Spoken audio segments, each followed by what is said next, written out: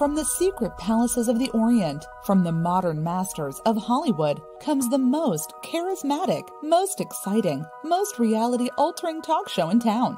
It's Marcus the Interviewer.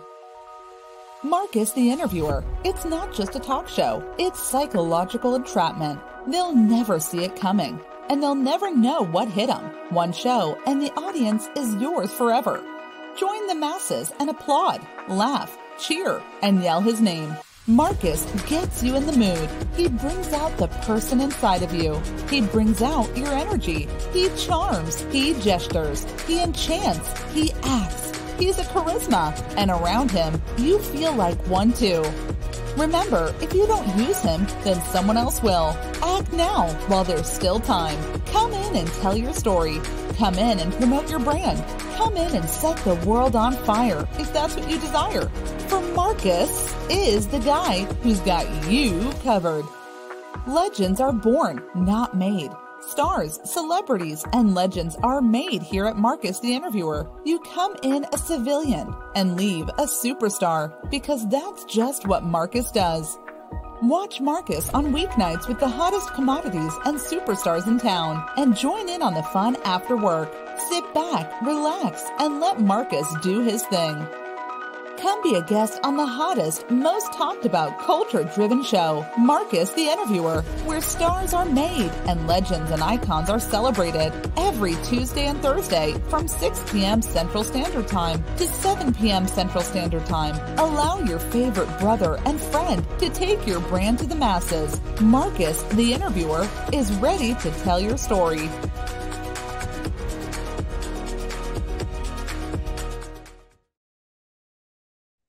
Hello, everybody. How's everybody doing today? I hope that you had an amazing Friday. Okay, so my Friday was like amazing, you know what I mean? But it got really tipped off because I get to interview this amazing icon that I'm about to interview in a few minutes. So, people, you already know what it is. I hope your Friday was so dope. But you already know what? You know I can't do nothing without my theme music. Hey, yo. What's up, big? Yo, this is the What's one, up, bro. big? Oh, Yo, yeah? this is the What's one, good? bro. I Oh, am yeah? telling you, man, What's good? that cat I am Marcus telling you, Boyd, man, you know, that the cat interview. Marcus Yeah, I know Boyd, that cat. the This is the interview. one, Yeah, I bro. know that cat. Okay. This Mr. is the one, Marcus bro. Boyd, the interview. Okay, it's the You want the Marcus story, Boyd, go the give it to interview. you. No matter the conversation, he's already defend it. No matter the conversation, he's already defend it. Don't get it twisted. If you want somebody that's willing to listen with positive information for the bitches, then all you gotta do is give him a call or catch him on his Instagram. That's all, and he gon' get with you like ASAP. They gon' send you where the pigs at, and he gon' give you every single thing you need in order for him to like you. Yeah, stream never be you. You believe in it, do what you do. Competition is free. If you just went on, but you want to jump on the plane, cause you never knew what was Marcus Boyd. If you ain't never had it, you call him a connoisseur. If you ain't never had it, you about to get it, cause Marcus is about to get it to you. Marcus Boyd, the interview. The conversation keep getting you full. You never find an interview that's cooler than you feeling like you already knew you. It's Marcus Boyd, the interview. All of my connoisseurs. If you ain't never had it, you about to get it, cause Marcus is about to get it to you. It's Marcus Boyd, the interview. Conversation keep getting you full. Marcus Boyd, be bucking and bucking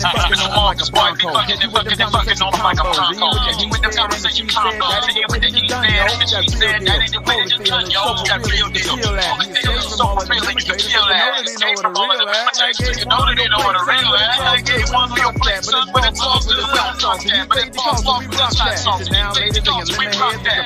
Now, ladies and gentlemen, the pop song wanna get to the ride. Go ahead, rock the ride. Second, yo, the show fly. It was Marcus Boyd. If you ain't never had it, you about to get it, cause Marcus is about to get it. You about to get it, cause Marcus is about to get it. Marcus Boyd, the interview. The conversation keep getting you full. You never find an interview that's cooler than you feeling like you already knew you. It's Marcus Boyd, the interview. All my connoisseurs. If you ain't never had it, you about to get it, cause Marcus is about to get it to you. Marcus Boyd, the interview. The conversation keep getting you full. You never find an interview that's cooler like A, B, C, D, E, F, G, H, I, L, O, M, O, L, O, N, O, whatever. It's one of those. Listen, Marcus the Interviewer family, I got to take my head off. You know, I really don't take my head off all the time. You know what I'm saying? But I got to take my head off because I'm telling you, you know what I mean? This guest is so iconic. This guest is so legendary. He's bi-coastal.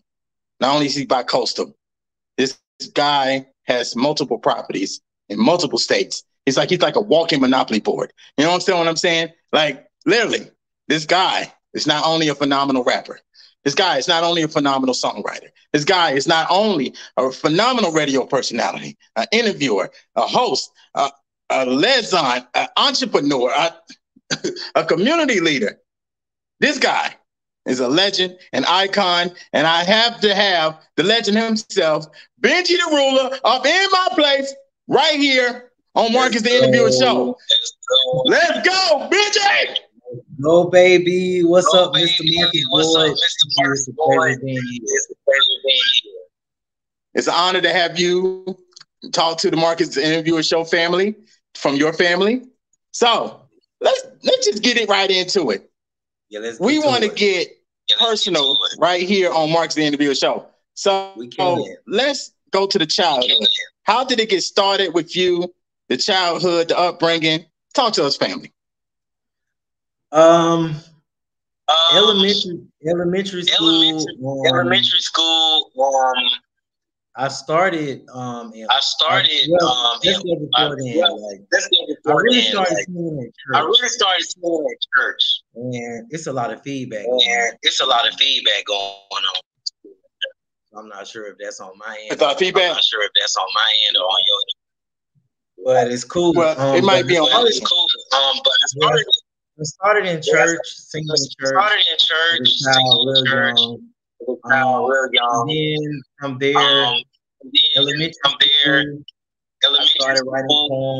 I started writing poems. I used to journal a lot. That kind of started my writing journey.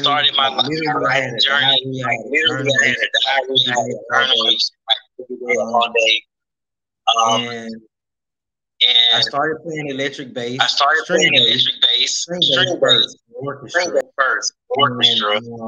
My mom sent me to the state of New York at the age of 13.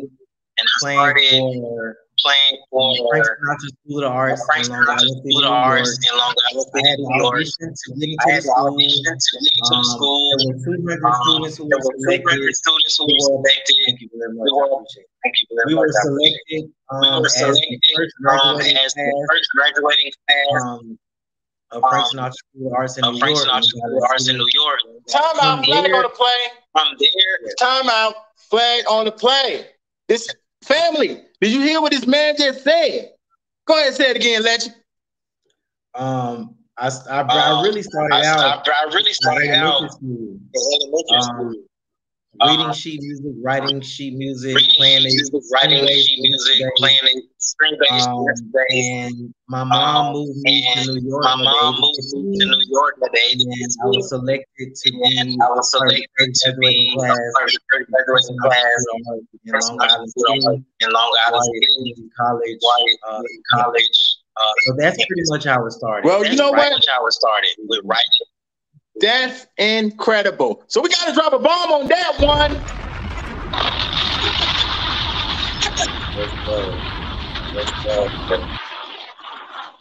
I'm just so like, is that how you got into music? By playing all the different instruments? I don't know. I actually started playing a violin. My orchestra teacher. Why don't you play the bass? I don't have a bass. And I'm looking at her like I can't even play the violin.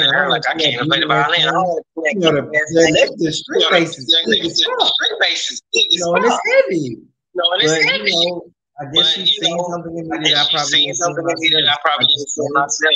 I just perfected it, and once I started playing it, listening to all-state honors, first chair, first chair. It just kind of went from there. And then, like I said, I started writing in my journal a lot. I did a lot of writing. I just started realizing that songs were just poems, and people just added a hook to them. It just kind of went weird. So, like, talk to me about, because you are international, businessman, and The whole world knows you and stuff of that nature. So talk to us about the beginning before it was Benji DaRula. Talk to us about Michael. Michael is a geek. Michael is a nerd. College kid. Michael is a genius. He is 4.0 GPA scholar. Top 5 of the class. Student body president in elementary school. Editor-in-chief for newsletters. So before the rapper, and scholar. And I just think once I got to college, and I got a taste of like the world. Started kind of getting boring to me. So honestly, I started losing attention. When it came to like certain academics.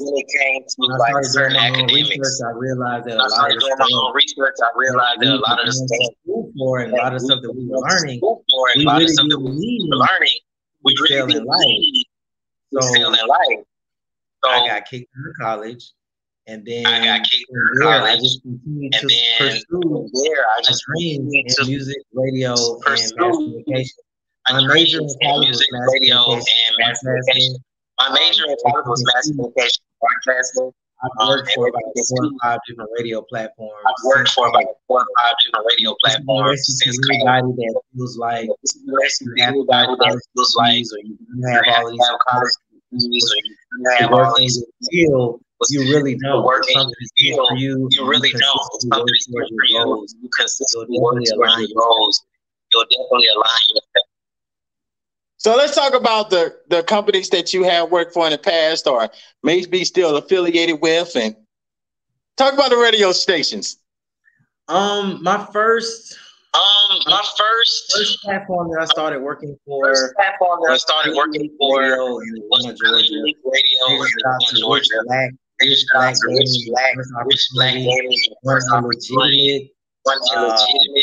DBS certified radio station. And honestly, the way that came about, I was being interviewed with Tampa Mystic. She interviewed me like 2 or 3 times on her platform. I just kind of had an interest with the whole how to use radio brand. The way that they were supporting each other. I like the building that you could be interviewed on the platform and then go shoot on the platform and then go shoot a video right in the next room, right next to it. So that was something that was very intriguing to me.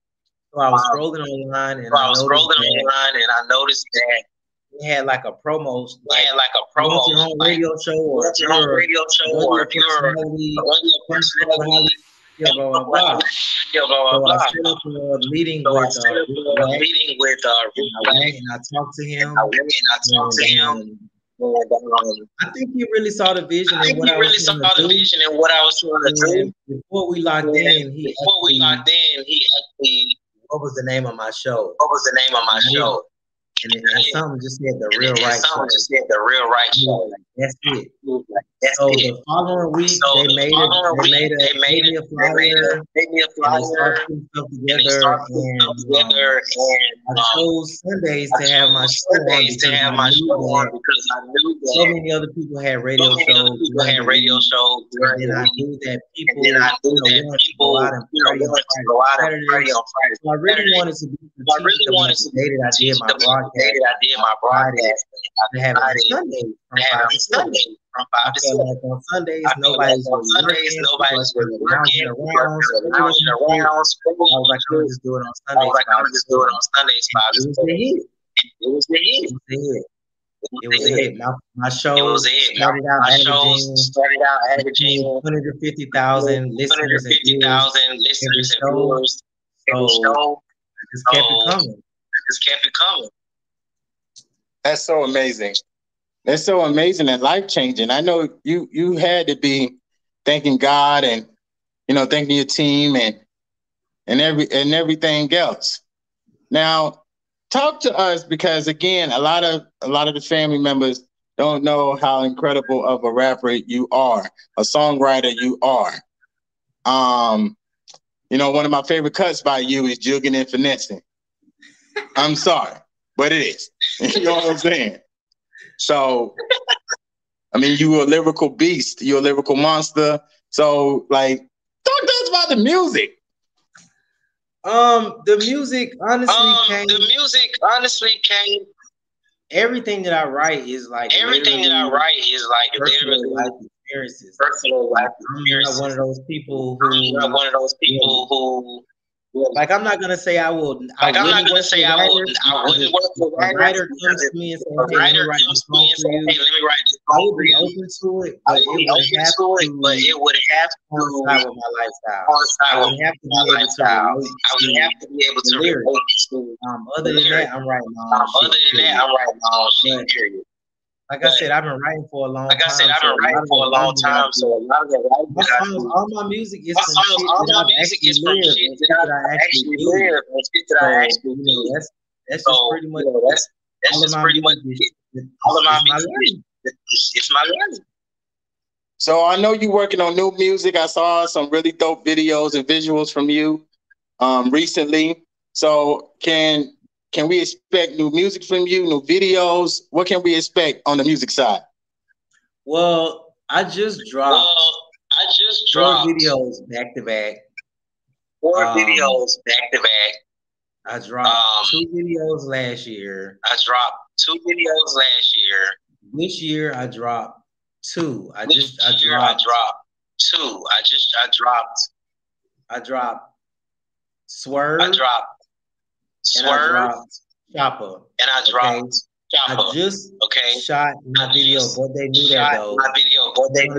I literally just talked to the editor of my video earlier today, and I'll be dropping that very soon. I have one more video off of the project. I'll be dropping that. Party Monster. I was dropping that on Halloween. But other than that, I probably will start on my premiere album, the top of next year. Wow. So what keeps you motivated to keep going on, to keep pushing? You don't seem to stop. You keep adding new stuff on, new projects, new opportunities. So what keeps you motivated? Probably being solo dolo the majority of my life, and having lightweight support. I'll say lightweight support. I'm not gonna make it seem like I don't. I do have support, but I feel like I'm the only one who kind of, you know, and I'm the only one living it.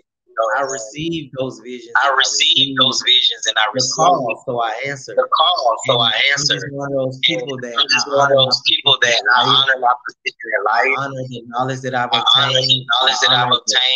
I might have had some procrastination in my earlier years.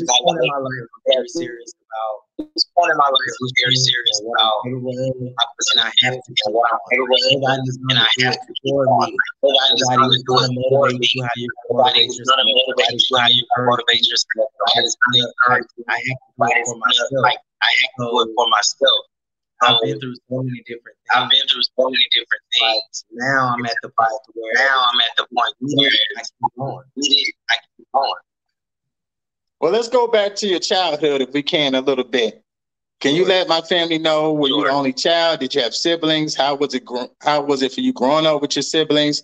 And you know, where are you in your family dynamic currently? Right now, it's 6 of us total. It's 3 boys and 3 girls. I'm the youngest. 3 boys and 3 girls. I have a half brother. My father had my mother. And another woman pregnant at the same time. But that's how I obtained my half. I'm the youngest out of all six of us. So right now we're all still very close. We've always been kind of close. We had our situations where we might have been separated. But we've always been kind of close. We've always been very protective of each other and of ourselves. I do believe we were raised in a good home. Our parents were very supportive. They did what they could. You know, and we went through the system shit. Child delinquent centers, runaway shelters, child protective services and stuff. My father was a kingpin. My mother was a kingpin. There was drugs. There was drugs. We were exposed to different things, but I do believe that they were doing what they needed to do to provide. So I don't believe that anything was like malicious or trying to be bad parents. I really believe they do to keep the roof over our head and keep you around the table.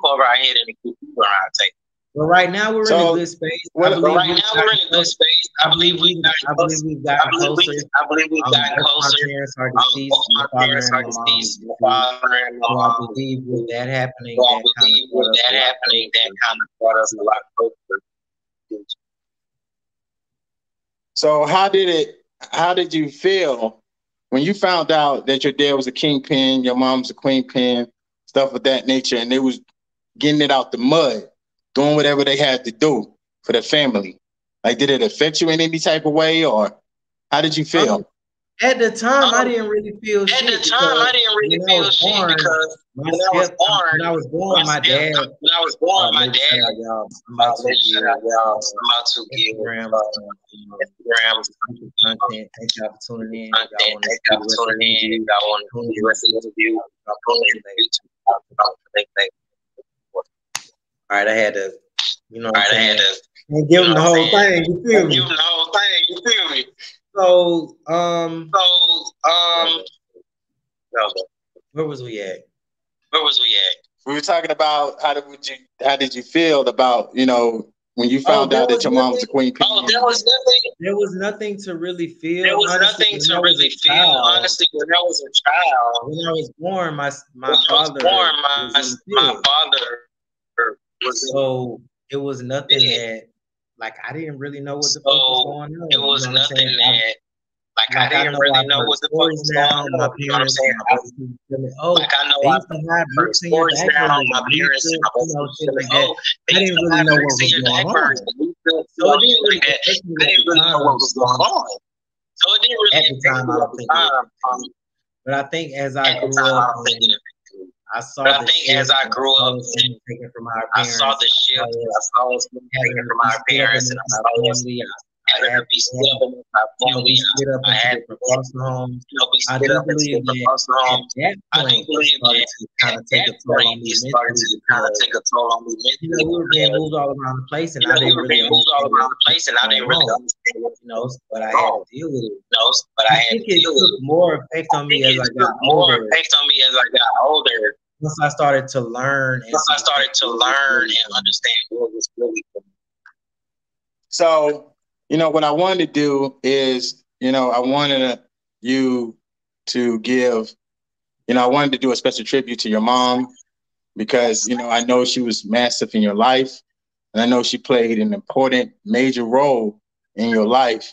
And here on the Marcus, the Interviewer Show, we believe in giving flowers. We believe in giving roses. So we're going to give her her flowers. We're going to give her her roses. And we're going to let you really talk about the woman that she was. Okay. My mom was a very powerful.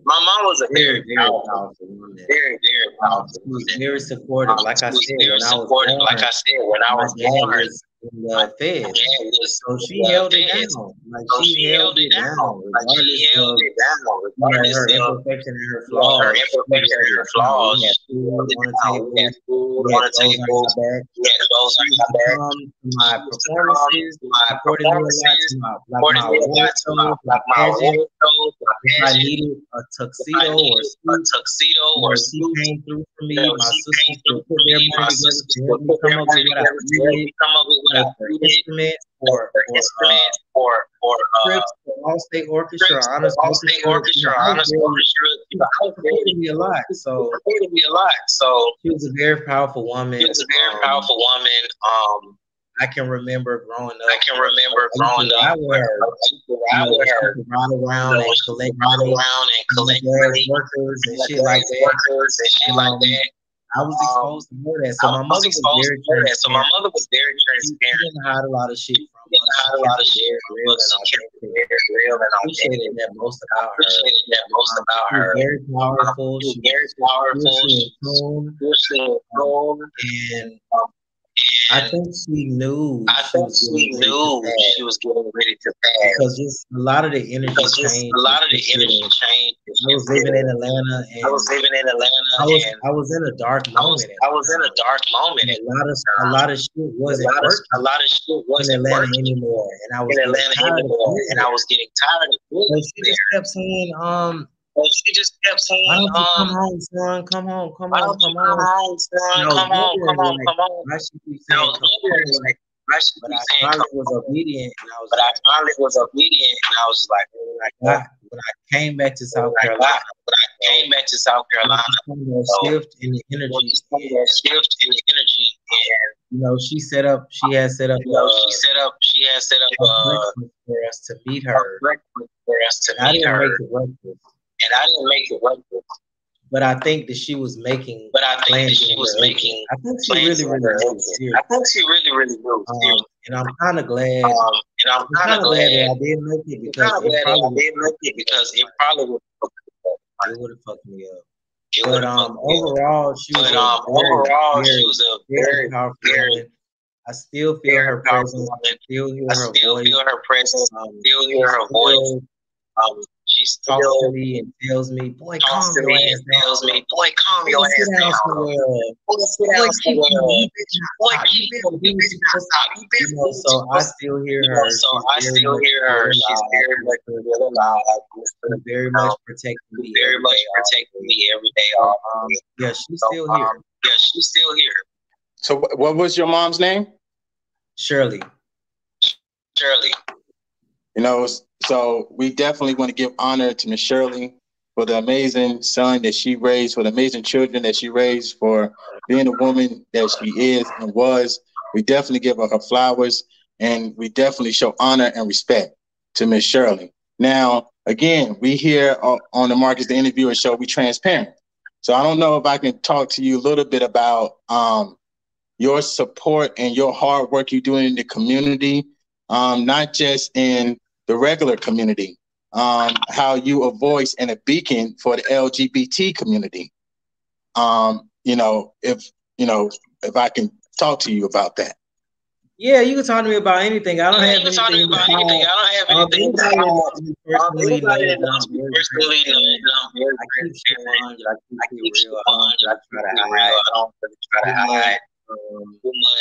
But as far as being a voice for the LGBT, I don't boast and brag like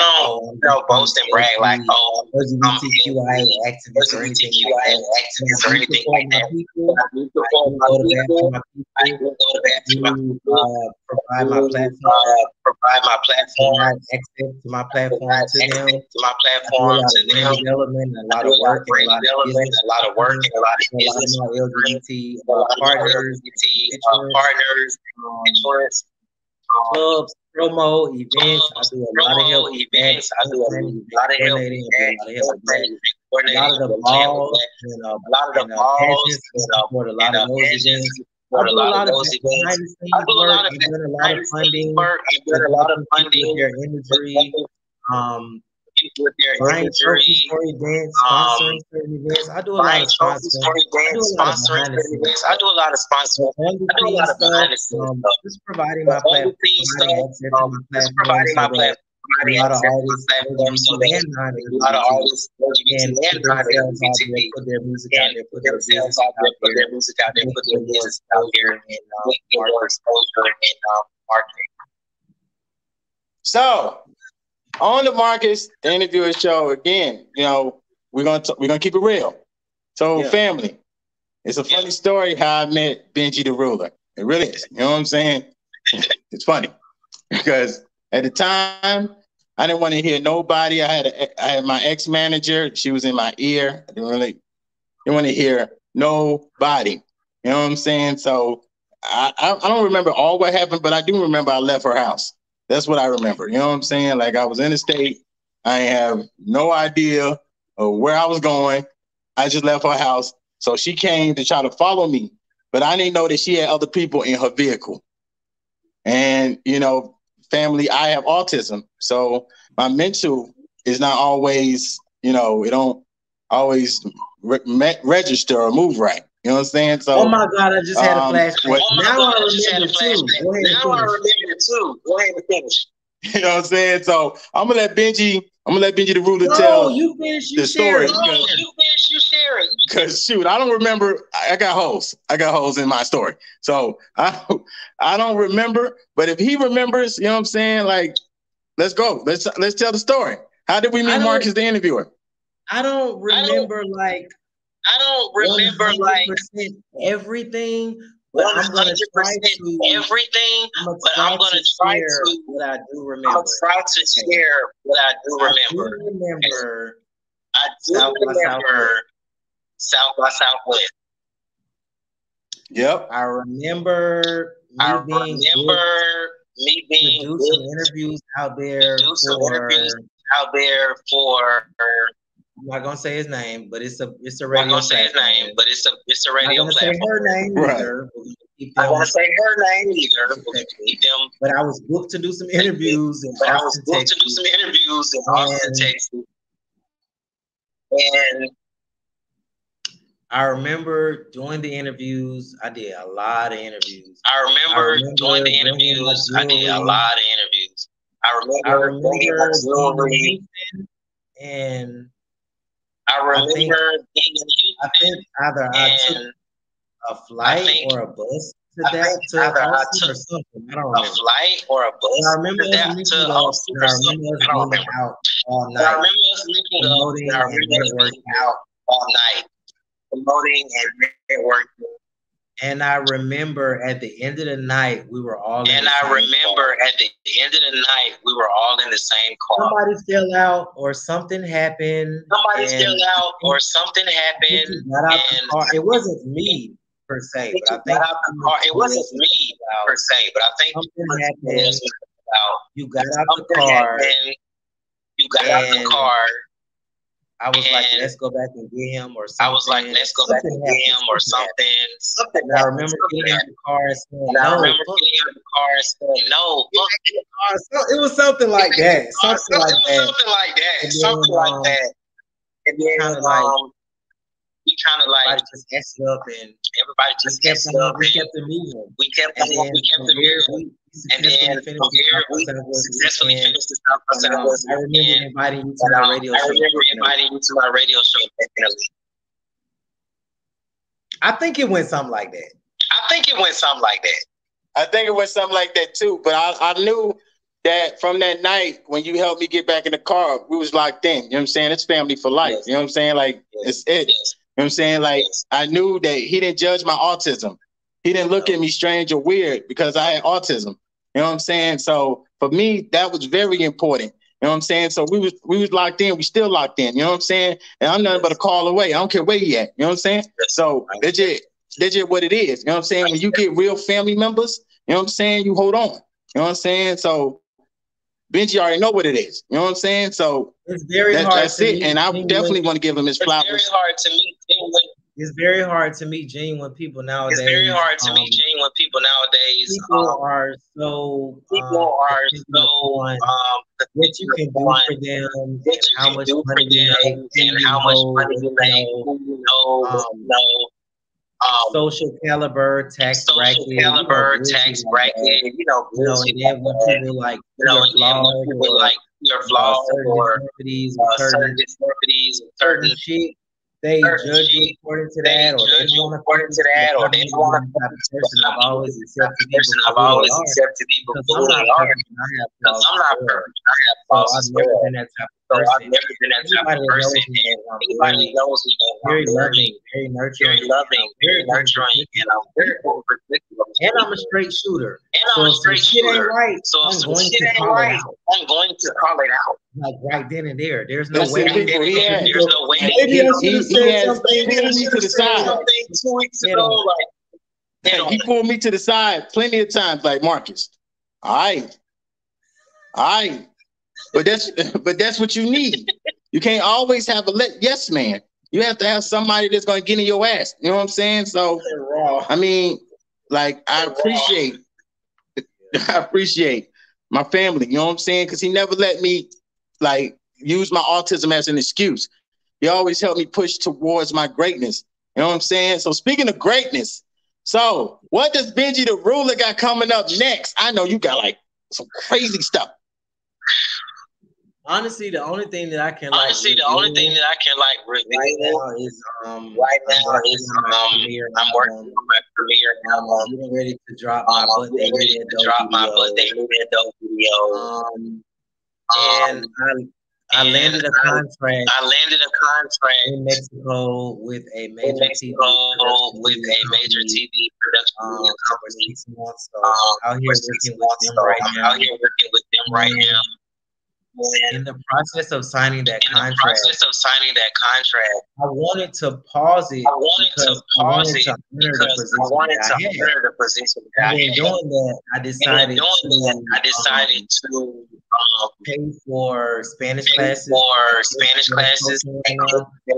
that's what I'm doing. I'm kind of on pause while I learn the Spanish language. Culture. I want to respect the land. I want the business and how they operate. So right now, I'm learning the Spanish language and real estate. And my radio show, those are my main focuses right now. So what advice would Benji DaRula give somebody who wants to be the next Benji DaRula? Somebody who wants to, do the type of work you do. Somebody that, sees you out here blossoming, moving stuff, and, wants to work in your shoes. Man, the only thing I can say for real, go hard. Go hard to go home. Go hard. Do not stop. Don't play with it. Don't fake it with people. Don't play like this what you want and it really ain't. So go hard. Only advice that I can give anybody. I had to do the position that I'm in now. So I gotta go even harder now. So I can go harder. So that I can have a different caliber of people. Not just about the United States. So my advice. So you said you speak French and you taking Spanish. So my family want to hear a little something. I took French classes in middle school, high school, and college. So yeah. Okay, let's hear a little French. Parlez-vous français? Mon anniversaire, 1986.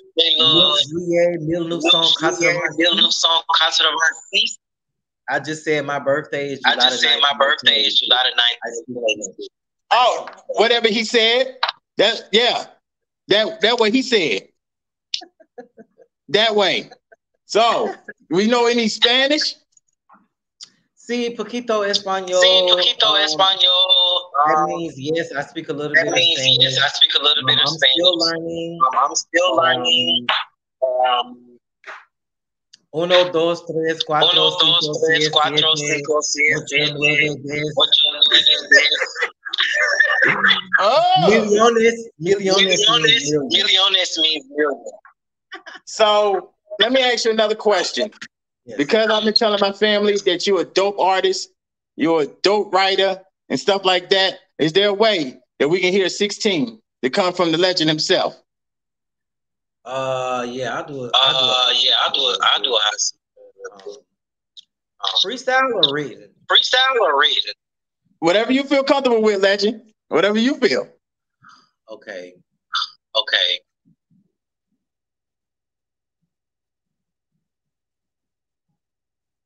All right. You know I'm ready to go. After I'm done here, don't want to know. You know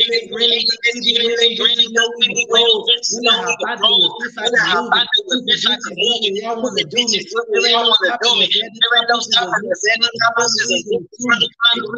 get it straight out the mud. No, you are not with it. I got a lot of it. The map to the rap.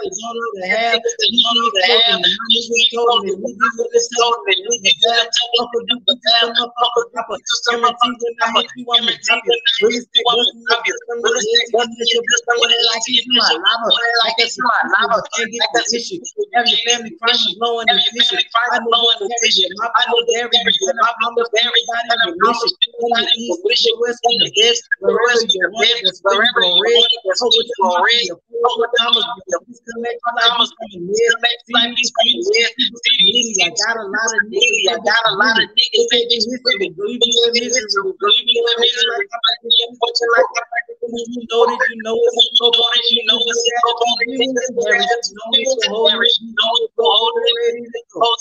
niggas.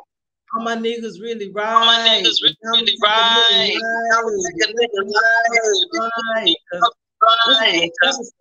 what they know. You know I'm ready. That's a little excerpt. You about to get a know you did it.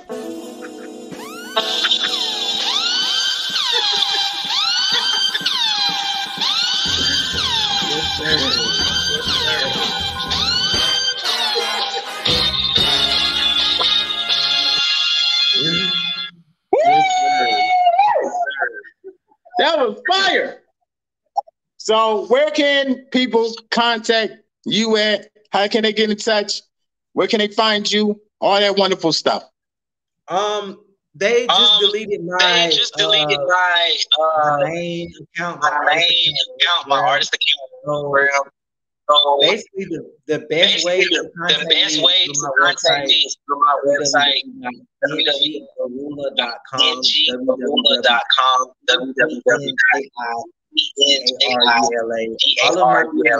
all of my music videos, bio. Most of my press releases, my courses, my radio show, behind the scenes content, all that crazy shit is on my website. You can follow me on Instagram, The Real Right Show, ELRIGAWES. You can Google me. Google Benji DaRula, Google The Real Right Show. Yeah. For booking inquiries, you can email me, benjidarula5@gmail.com, or you can hit me up on Instagram, The Real Right Show. Benji DaRula on Facebook.